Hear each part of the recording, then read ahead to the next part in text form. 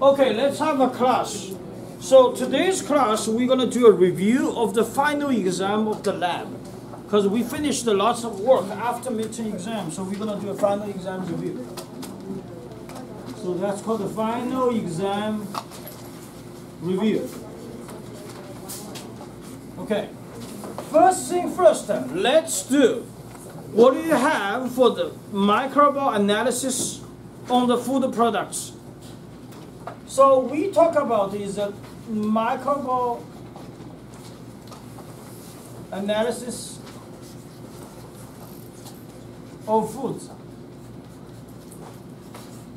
Okay, several things you need to know. The first thing, if I give you a fill in the blank, you should tell me what are the major foodborne pathogens for those products. How about tomato? What are the major foodborne pathogens?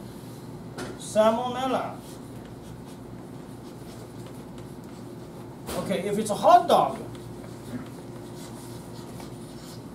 what is a major foodborne pathogen? Listeria monocytogenes.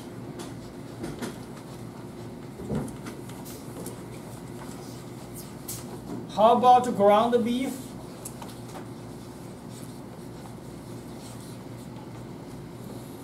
E. coli, O157H7. Okay, last one, chicken products. What are they? What are the most important two? Salmonella and Campylobacter. Now, here's something I want to mention. In the final exam, same as before, you don't need to know the spelling of the bacteria name. All these bacteria names will be on the top on the first page. You only need to pick. Okay? You don't need to know the spelling. I mean, although it's not going to be tedious like the exam 3, exam 2 of the lecture, but all the name will be there. So this is the first thing you know, because we talk about pathogen. The second thing is calculation. So you have your results. You can take a picture, you can count, and I said Yahaya did really good for the chicken products. So let's give an example. A 3 plates. I just give you an example, okay? Let's say this is 10 to the minus 1. We didn't do, but we can give you example. 10 to the 3 and 10 to the 5. So I give you an example. 10 to the 1, we have 425 colonies there. It's a lot. 10 to the 5, we have 10 colonies there. And 10 to the 3, we have 200 colonies. Let's say. So first thing first, what is CFU means? We did already, colony forming unit. That's called the CFU. The second thing is that which one you're going to have to pick the plates. It's not you take the average. Remember, the acceptable zone is 30 to 300. Therefore, only these plates you're going to use. Not take average, okay? Not average. Very important. Lots of you use the calculator to calculate that, then not necessary to do. So how are we going to do it then? It depends different products. Now what we can get is this CFU per ml is equals 200 multiplied by 10 to the 3. That equals 2 multiplied by 10 to the 5. Okay, now it depends on the different products. Okay. First of all, let's talk about tomato. Tomato, we're going to transfer them to is log 10 CFU per tomato. So how to do it? Remember we put the tomatoes there, how many liquid we added? 100 microliter, is that right? So how to calculate that? That is equals 200 multiplied by 10 to the 3. This is CFU per ml, and multiplied by 100 ml. So this ends up with 2 multiplied by 10 to the 7. This equals log 7.3. This equals 7.3 log 10 CFU per tomato. Because the whole thing is coming from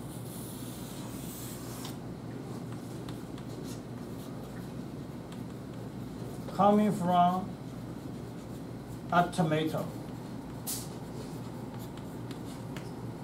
Okay, so this is the first thing. Just calculate for tomato. Second thing, hot dog.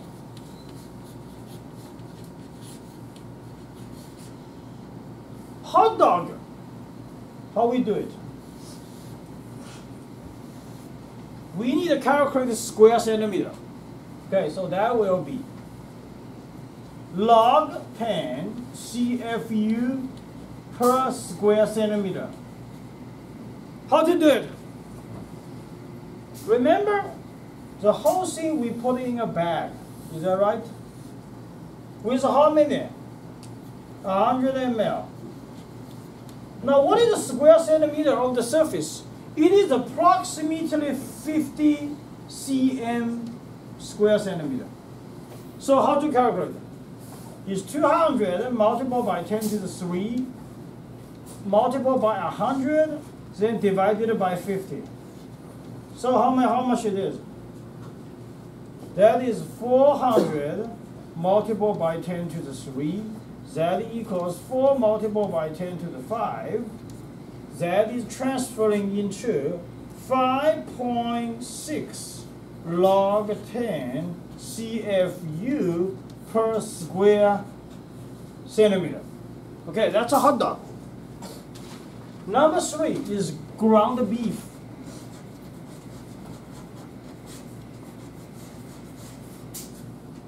Ground beef, how we will do is we're going to test it. The concentration is log 10 CFU per gram. Now remember how we did that. We add approximately 10 grams of ground beef. Then we added 10 ml nutrient broth. So this whole thing is a system. Because we homogenized, remember?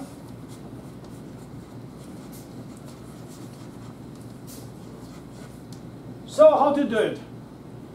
The same thing right here, okay? This is the same. 200 multiplied by 10 to the 3. Then you have to multiply by 10 plus 10 divided by 10. Okay? That is a gram coming from ground beef. This is ml coming from nutrient broth. And where does that originally come from? That comes from the 10 grams of the ground beef. So this is 400 multiplied by 10 to the 3. That equals 4 multiplied by 10 to the 5. We're going to transfer. It's the same thing as here. 5.6 log 10 CFU per gram. Okay, last one is chicken carcass.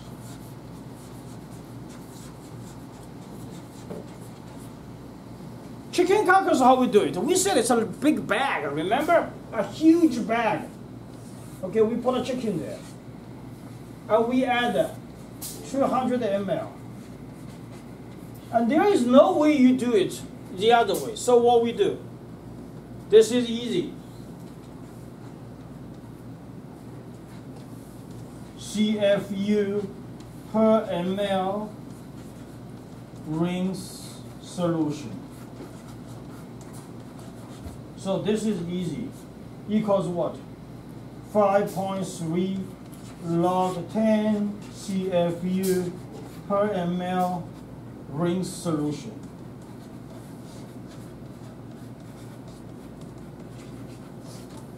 Okay, this is a key for calculation. If you are still not confusing, Carly Long will help you next week Monday. Is that okay? You're gonna find him to find her how to do the calculation. So go over it again.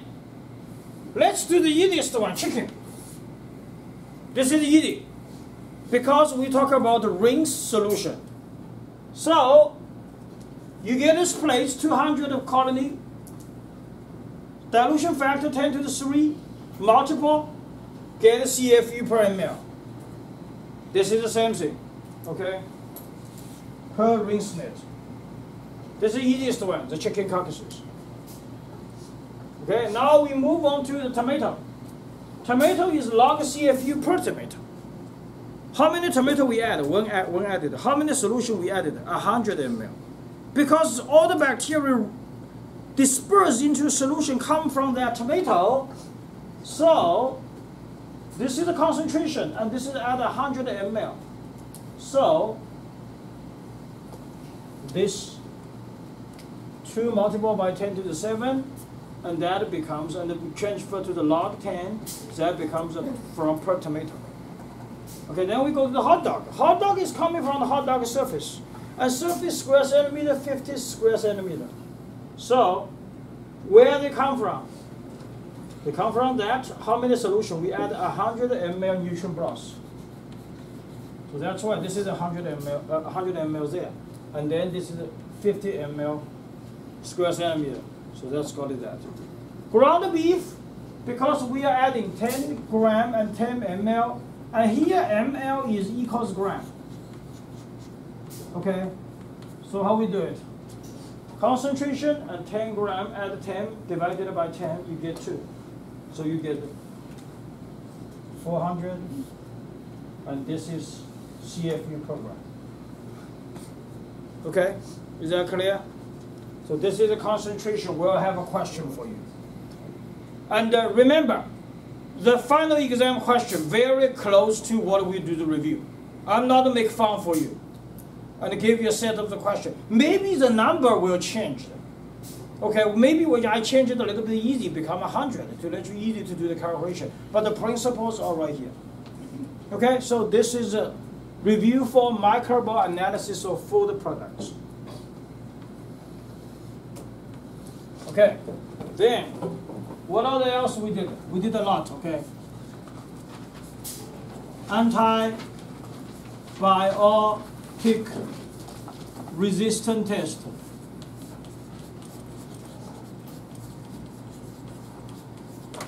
How we did that? Do you remember? Okay, we had agar plates.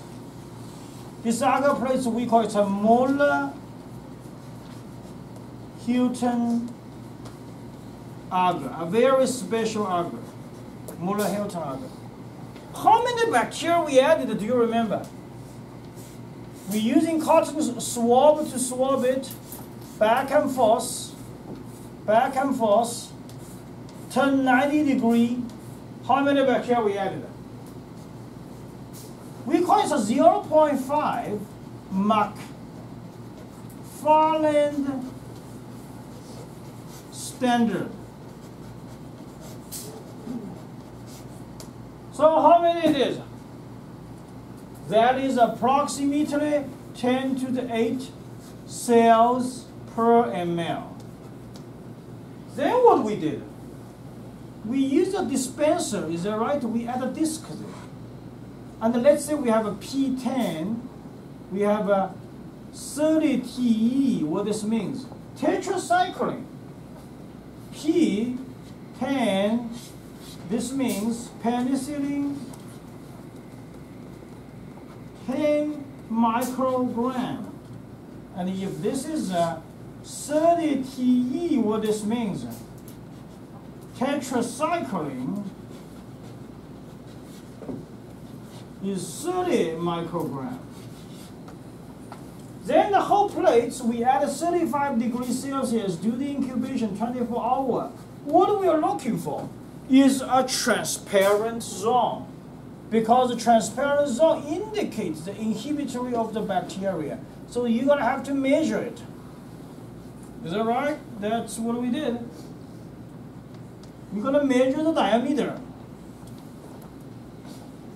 Okay, let's say this diameter is 12. This diameter is 25. If I give you the number, can you compare the table? Is that okay? You can do it, is that right? Okay, so let's just say example, okay? P10. Resistant, intermediate, and susceptible. This is 30 TE. I don't know whether I still can have it to find it. The book is right here. Let me see if I still can find that. Find the number if you guys still have it.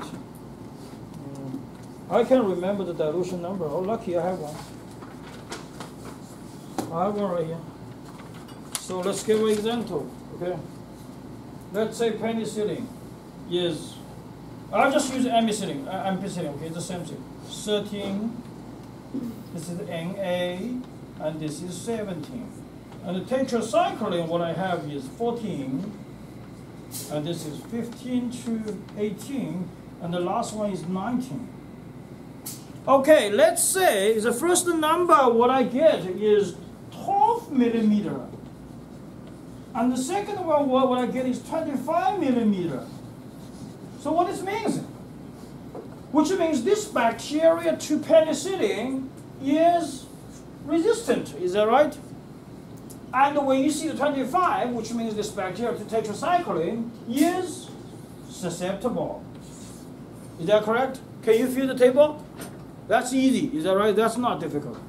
Okay, that's called antibiotic resistance test. Okay, this is the second one.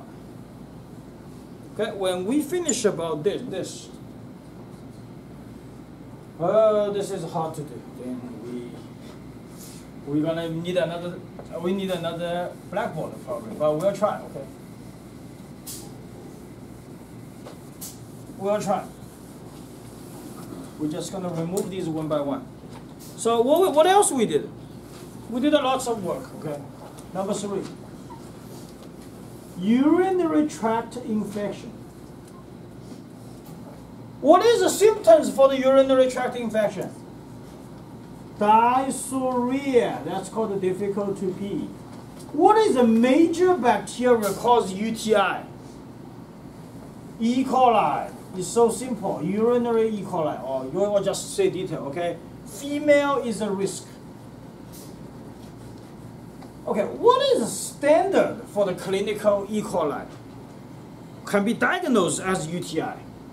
Is more than 100,000 CFU per ml. And do you remember how we did that? We using a cotton swab and using back and forth, turn 90 degrees, and we are using top of the loop. Is that right? So we did that. Now, before we do that, what else we need to do?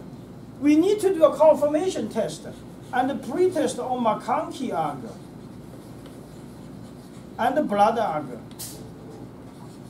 And both of them has to be positive. And if blood agar we see a better hemolytic, what this means? Might be very invasive, is that right? Okay, last one. Before we do any of the bacterial analysis methods, what the first thing what we do is dip, stick. What are the 3 information we are looking for? White blood cell, which is leukocyte esterase. Second is red blood cell. That's easy. Last one, what we are looking for is nitrite. Those are the 3 markers for possible testing. positive. Is that right? So, if I give you a plate, I give you some colonies here. Let's say the total colony is 25. Is this guy UTI? No, because the total is 25 multiplied by 10 to the 3. Remember, this 10 to the 3 is a dilution factor because it's on the top. We add 0.001 ml. That is 10 to the 3 dilution factor. Okay, so that's what we have for the UTI. Now what else we have? We have to remove here.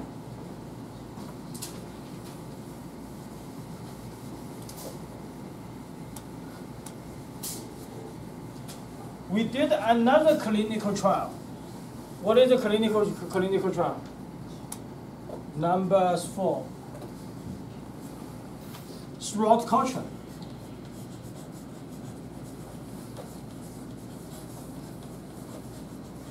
So how we did that, remember? We use a candle jar.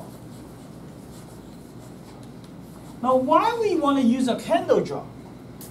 Because the candle jar can be generated a micro aerophilic environment. It is about 2 to 5% of the oxygen there. Okay?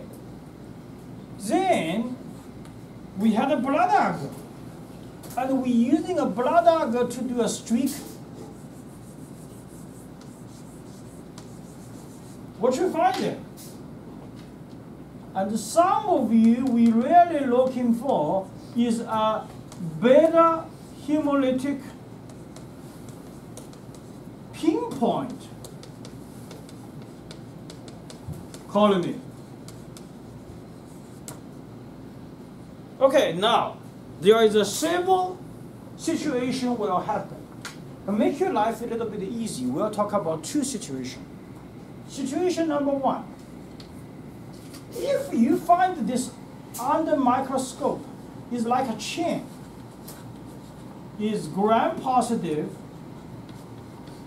chain, and the coxal, and then catalyst test positive. Sorry, catalyst test negative. What this means? It just means it's streptococcus, is that right? Streptococcus.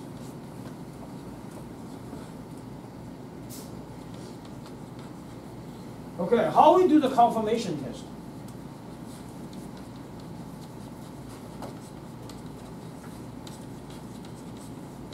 Using A disc or P disc. Okay, remember, that's what we do the confirmation test. Okay, let's say the ABCD. If this is a grape shape, okay, gram-positive, grape shape.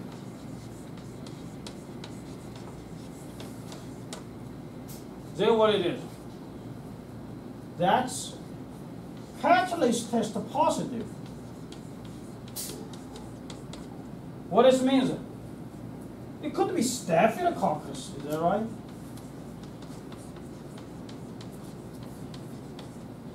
So, what's the confirmation test? We didn't really do, but we'll mention in the lecture later on. You could use mannitol salt agar. That's one of the choice. Another one is latex agglutination test.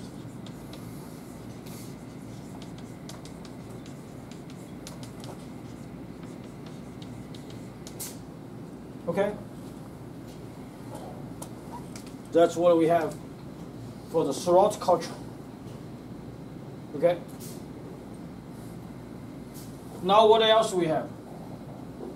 In this class, I left in the middle the calculation, okay? We did a very big chunk of the test. What's that? Is biochemistry test. I want to tell you one thing. That is most likely is a difficult part of this class. So we want to do a review again. Okay, that's why I want to call you to help us to do the review. This is a major reason for some of you didn't do really well for the final exam because of the biochemistry test, because it's a lot. So we want to talk about those. Biochemical test. Okay, I'll review. What do we do the first time? 3-tube fermentation.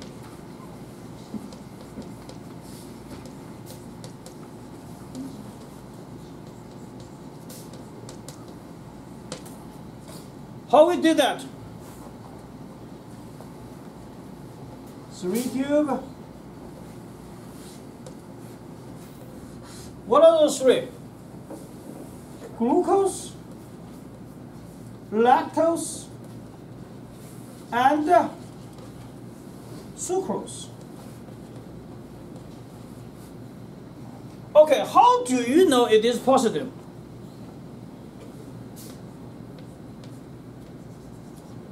Turn yellow, is that right?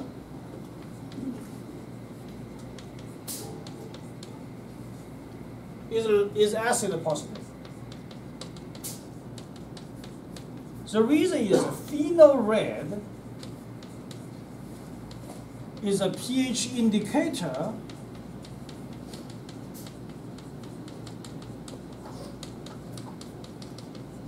at the pH 2, pH 3, it is yellow color. And at the pH 14, it very much looks like a cherry red. So this is the first thing. How do you know there is a gas? And inside of the tube, there is another tube there, if you remember, to generate the bubble. What's the name of that tube? Durum tube. Okay? Now, which bacteria is gas fermentation positive? Acid fermentation. E. coli, is that right? So simple, okay? Second, urea test. Urease test. How we did that? This is urea. Remember? This urea is in the liver. And then, if you have a urease, will break down, become ammonium and carbon dioxide as a gas comes out. And this ammonium will turn a little bit cherry red, a little bit red, I will say. Which bacteria is that? Citrobacter, is that right? We did a Citrobacter, now it's a surrogate for Proteus vulgarius. I will give you two names there, okay? You pick either one is fine. Because we're supposed to use Proteus vulgarius, but we don't have it, so we use Citrobacter as a surrogate. Either one of that you pick is good, okay? I'll put both names there. One of them is good, okay? So that is for urease test. How we did it? We added, then turned cherry red color, it's positive. So that's urease test. Okay, what else we have? Number 3 is SIM test. What do we tested for these three things? Sulfide is S. How do you know it's sulfide? Turn black. Because in this media, there is a metallic ion there. Metallic ingredients ion there turns black. Okay, what is I? Is Indo. How do you know it's Indo positive? By the way, is that we add 1 drop of the reagent? What's the name of that? Covat. Okay, by the way, what is Indo?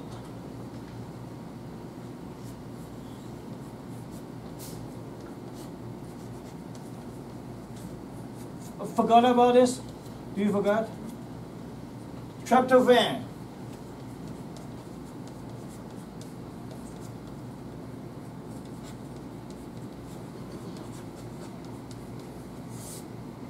That's Indo, is that right?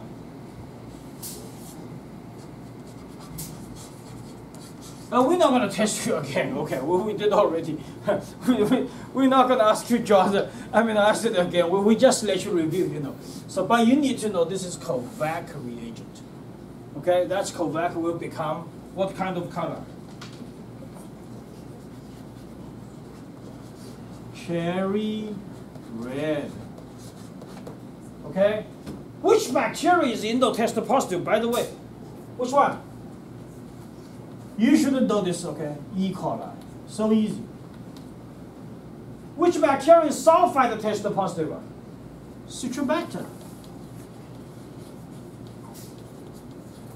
Okay, what is M means here? Motility. Okay, how do we know it's a motility test positive? Because it goes everywhere, is that right? If it stays in the middle, is negative. This is positive, and this is negative. Which bacterial motility test positive? Proteus or Bulgarius? But we don't have it, so it is Citrobacter. Okay, that's SIM test. Okay, we finished this. What else we have? Catalase test. And this is easy, okay. H2O2 with catalase, then break down, become oxygen and water, and this comes up the bubble. So, is that right? Which bacterial catalase test positive? Staphylococcus, is that right? Staphylococcus. And then we can compare Staphylococcus compared to Streptococcus. This is positive, and this is negative. And remember, because they generate oxygen, so never do on blood agar. If I have a true or false, can you get it? Can catalase test do on the blood agar? No, you can't do it. Okay, so some questions are easy, not everything is difficult. Number 5, what we have? Oxidase test. Now we're not going to draw electron transport chain again. Okay, just want to tell you, this is the one is transferred to cytochrome C. Let's electron go to oxygen. Okay, so that's called cytochrome C oxidase test. How we did that? We add oxidase reagent.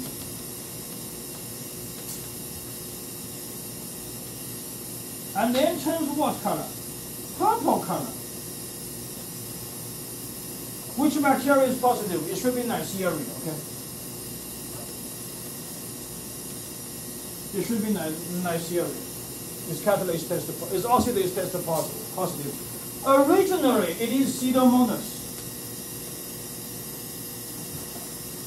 Originally, it is Pseudomonas, but we don't do it. And I just want to tell you, I put a Neisseria and Pseudomonas both. You answer one question, is okay. Okay, so that's number 5. What else we have? We have a lot.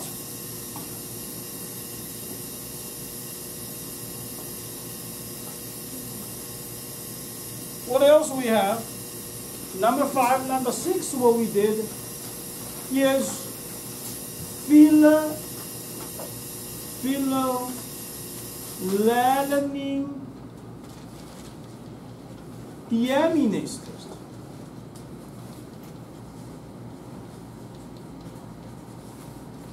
Is that right? How we did that? In a slant. And then we add bacteria. Then we add one big drop of ferric chloride or FeCl3. Okay, both are fine. We are not that picky. If this is turns dark green, is positive. In this class, we don't find any of them positive. Be respectful for our results. So none of them are positive. But I tell you, ideally, Proteus vulgaris is positive. Okay? Now, what is that? Phenylalanine. What is phenylalanine?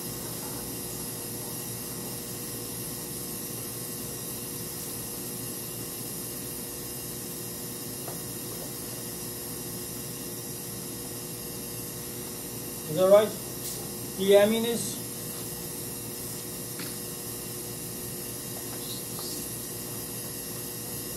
Phenyl pyruvate. When this guy goes in, turns dark green. Okay, that's the deaminase test. Now we're gonna have another big one here. I'll just remove it. Have a big one here. What's that? IMVC test. Okay, what does I mean? Indo. What does the M mean? This is not a motility, okay? Mesa red. What does the V means? Just say VP is okay, okay. Not the vice president, okay, Vogus Persky. That's okay, just write the VP, C citrate. So why IMVC is important? Remember, we said it's a very magical result compared to E. coli and Enterobacter. What's the results looks like? IMVC. E. coli is positive, positive, negative, negative, and the Enterobacter negative, negative, positive, positive. This is a key. Okay? A magic box. So biochemistry, there's so many. There is a 7 test. Okay. Almost done. Okay, don't worry, almost done. Not done yet. Finish the biochemistry test. What we did? We did a 3-agar test to see bacteria can use external material other than glucose, other than sugar. So what we did that? There will be enzymatic test. So how we did that? Do you remember? We had a first agar. It's called the skin milk agar. Used to test what? Casings, which is Proteus. And remember, we did 2 sides. Which side is positive? One side is E. coli, another is Bacillus subtilis. Bacillus subtilis is positive. Is that right? The second test. One side we add E. coli. The other side we add Staphylococcus aureus. Is in the split blue agar. This is the test the bacteria has lipase, can use lipids. Which one is positive? Staphylococcus aureus is positive. Do you remember the last one? Just a little bit tricky. One side we add E. coli, the other side we add Bacillus subtilis. What's the media for that one? Starch agar. What we are looking for? Amylase. How do you know starch is there? Don't forget, add iodine. Is that right? If the iodine turn brownish color, the starch is still there, no amylase. If the iodine is not turned brownish, the amylase is possible. Bacillus subtilis is possible. Okay? What else we have? Seems like we did a lot. Do you remember a horrible molded bread? Oh, sorry, sandwich? Pathogenic molds, that's what we did. Okay, what are the three major pathogenic molds? Penicillin, Rhodopus, and Aspergillus.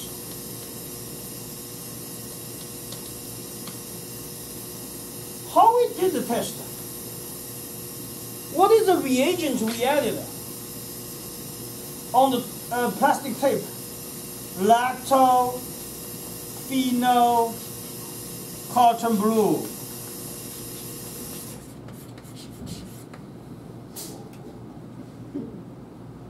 Okay, this one, don't forget. We will ask you which bacteria looks like our color sheet. So please be recognize these three different type of the molds. Okay, that's easy, not difficult. We have a last one. What is the last one?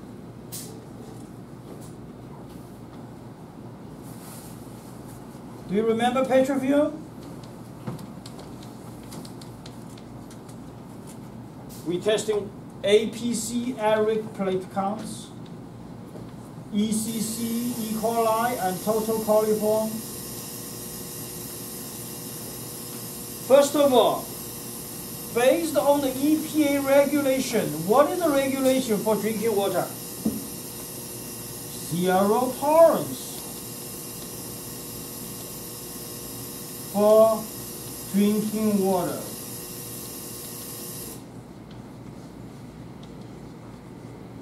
So a long time ago, we using coliform. Right now, we're using E. coli as an indicator. E. coli indicate what? Fecal contamination.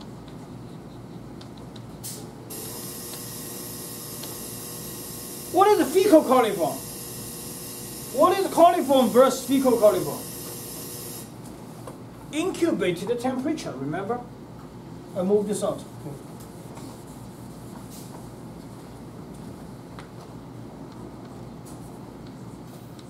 Coliform, basically 35, 37 degrees Celsius versus fecal coliform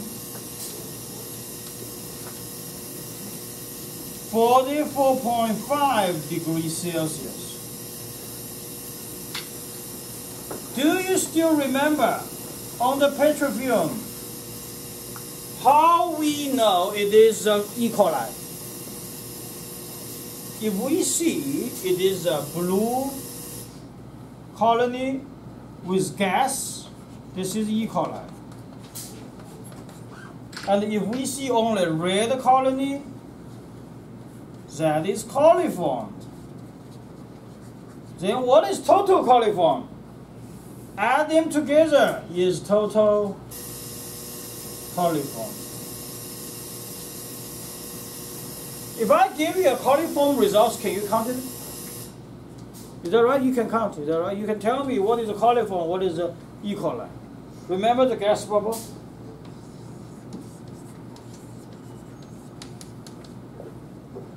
Okay. Anything else we missing? What is the best material to study? You lab notebook. What is the insurance? Lab notebook need to turn in during the final exam. Don't forget, 20 points extra. It's a huge. Okay, and I want to tell you one thing. Let's do final exam on Thursday instead of Tuesday. The reason, just after holiday, some of you are not back. The mind is not back yet. And I'll send the email tonight. We'll do on Thursday. Tuesday we'll give you review.